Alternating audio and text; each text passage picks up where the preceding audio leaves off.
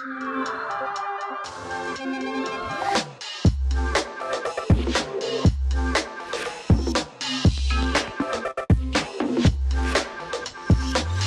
everybody, my name is Lauren. And I'm Kaitie. And we are advocates at Figma, and we are here to join you on this journey of building your portfolio. Before we get started, we want to get to know one another. We're going to do a fun fact. Lauren, what's yours?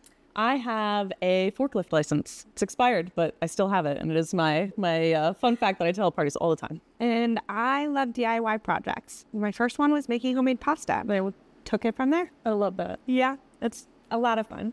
But we are not here to talk about that, as much as I'd love to dig into forklift licenses. We are here, as Lauren mentioned, to talk about building portfolios. And I want to just start, Lauren, by understanding why. Why would someone want to build a portfolio? Yes. Well, I don't necessarily know that they want to, but we really need to, especially if you're looking for jobs in the product space, I think particularly as a designer. I have been a designer since I graduated college. And since I graduated college, I needed to have a portfolio in order to showcase my work to prove that I could get these jobs. So I think they're really, really important as designers, but even outside of designers, just in the product space, more and more folks are needing these portfolios to showcase their work. Okay, so we don't want them, we need them. What should we put in them?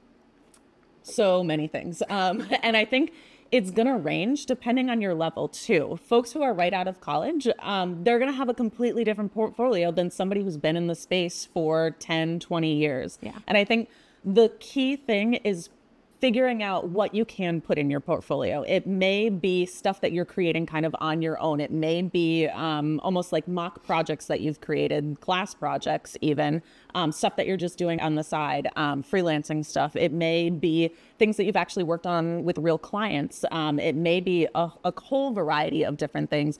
The key thing is you just need something to show your work.